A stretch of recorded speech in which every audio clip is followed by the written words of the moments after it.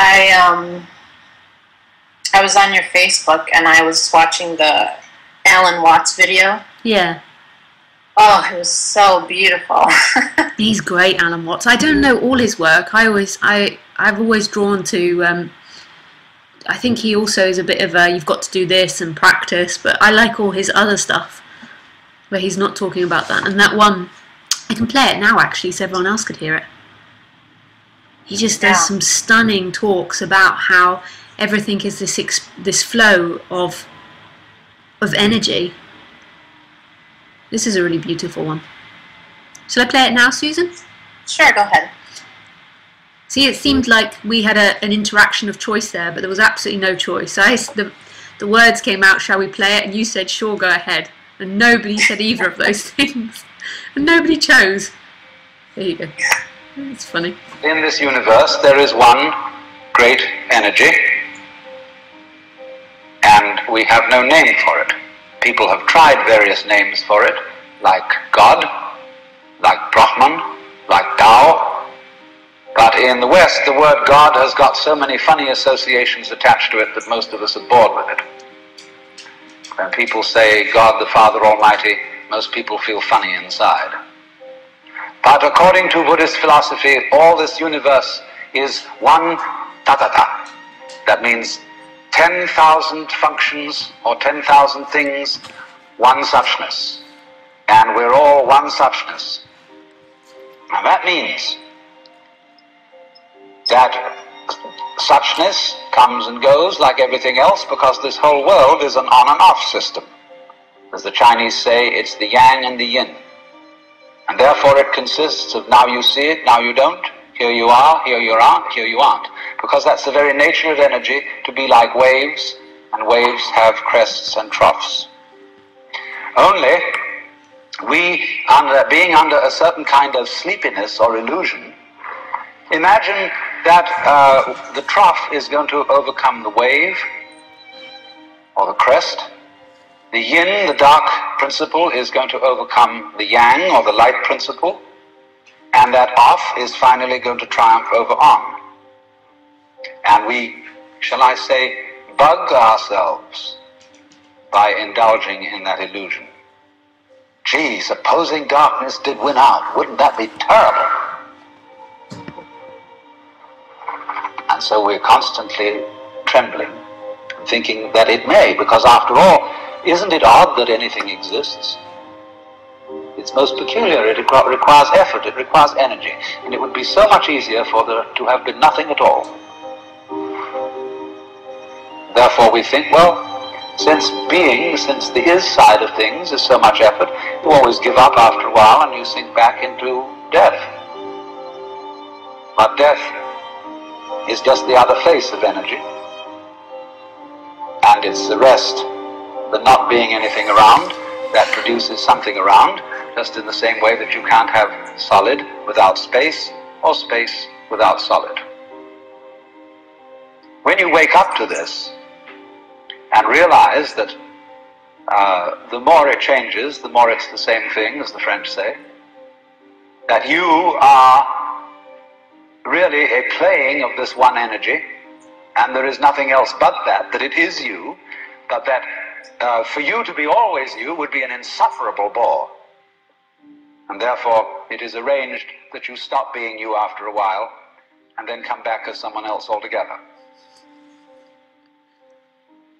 And so when you find that out, you become full of energy and delight. And you suddenly see through the whole sham of things. You realize you're that. We won't put a name on it. You're that. And you can't be anything else. So you are relieved of fundamental terror. That doesn't mean that you're always going to be a great hero, that you won't jump when you hear it bang, that you won't worry occasionally, that you won't lose your temper. It means, though, that fundamentally, deep down within you, you will be able to be human in the pains, difficulties, and struggles that naturally go with human existence. but to have no hang-up. That is to say, to be able to drift like a cloud and flow like water, seeing that all life is a magnificent illusion, a playing of energy, and there is absolutely nothing fundamentally to be afraid of. Fundamentally. You will be afraid on the surface. You will be afraid of putting your hand in the fire. You will be afraid of getting sick. But you will not be afraid of fear. Fear will pass over your mind like a black cloud will be reflected in the mirror.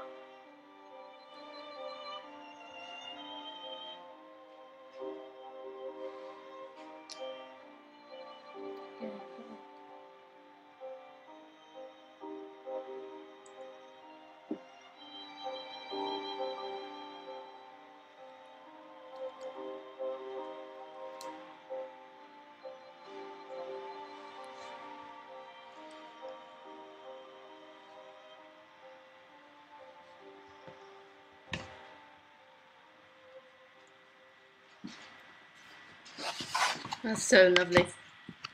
Yes.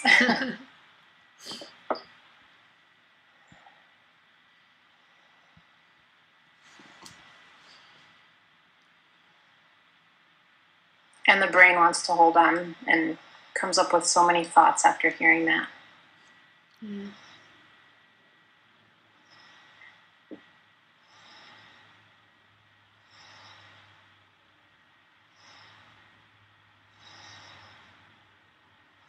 And it's also so fascinated by life. The brain. Yeah, or the mind or the me or whatever it is. And I often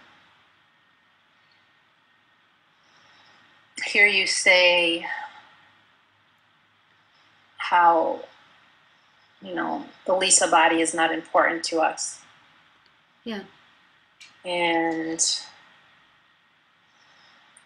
I guess that just makes me think of how my mind is so curious, not just about the Lisa body, but about all bodies, and I guess that's just what it does, it's just doing its thing of thinking. Yeah. Can't you feel it? Can you, I don't even know what this means, but can't you feel all the different stories of all the different bodies? It's like there's a part, I don't know if it's a part of Lisa or a part of life that knows every story and every body so well.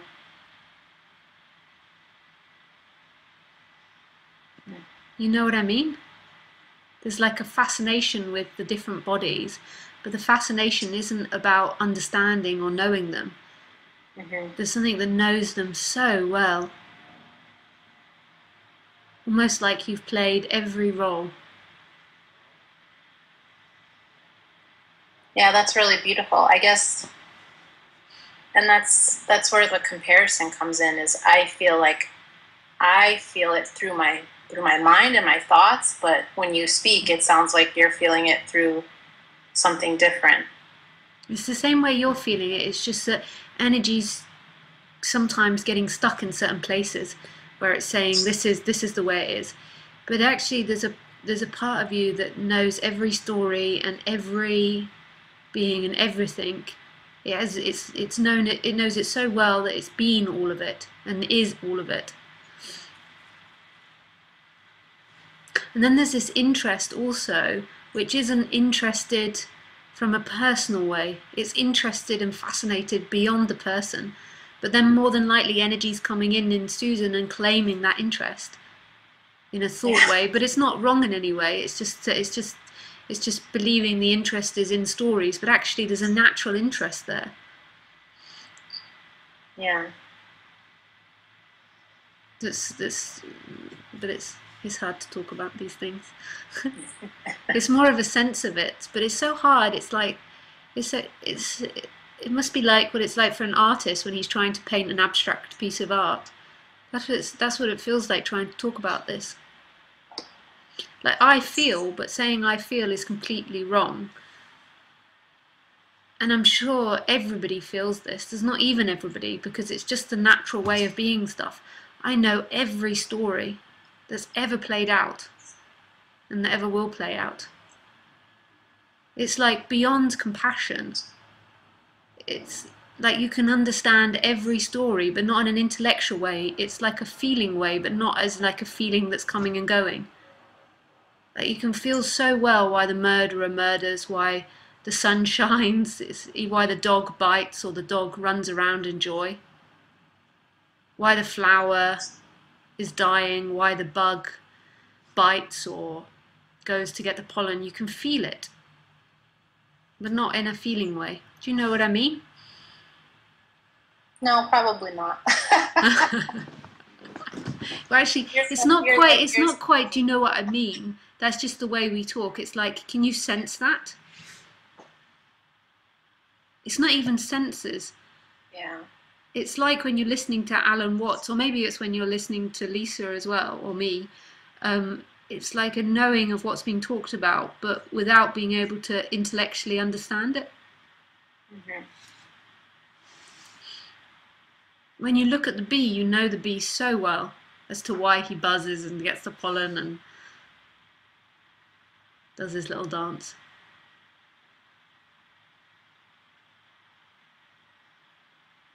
It feels like a good, that was a good description to what we can't describe. Yeah, and it's absolute compassion, this part of it, like knowing every story, like knowing it beyond your sense of knowing it, because you can't hate anyone because you know exactly why they do it, but it's not an intellectual thing. You couldn't rationally describe it. Yeah.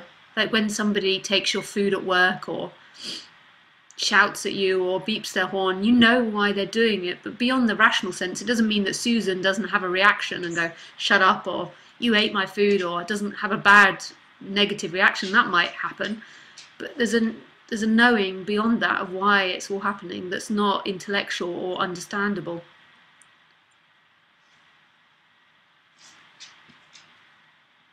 Yeah, and if there's a negative reaction, then that's okay, but yeah, that's part of what the characters do.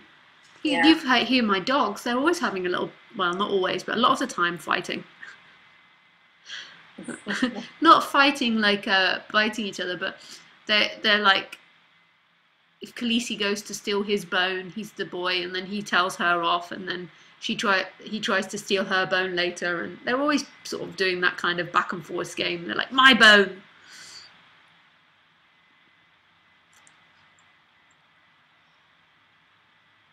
Or pushing each other out of way for cuddles. It really doesn't matter if the character is a more negative, grumpy character. That doesn't matter at all. That can be the way of it. There's so many different facets, so many different sides. Yeah. And you, not as the character, can be anything. You could be the murderer, the paedophile, not as the character, as you can be the saint, you can be the supermodel, you can be the chef, you can be the bee, you can be the pond, you can be the water, you can be the rain, you can be the wind. But not you as the character. Anything that you imagine of what I'm saying, any asset which you imagine to be all the rain and the whatever I just described, isn't it? Not you as something, you as no thing, can be anything. And that's your nature, the no thingness.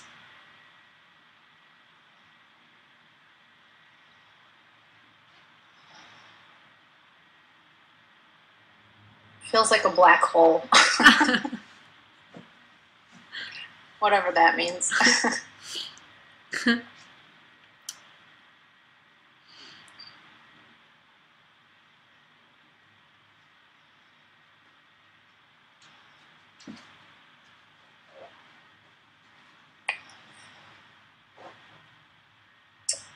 Oh, Lisa, it's just lovely to speak with you. Yeah, it's really lovely to speak with you, Susan, as well. That was nice listening to Alan. I might put some more Alan on. I've got another one that I really like of his as well. Somebody edits them with really nice music as well, so it recreates the atmosphere. Yeah. Okay, nice. I guess I better go now. Thanks, Susan. Okay, take care. Bye. Bye.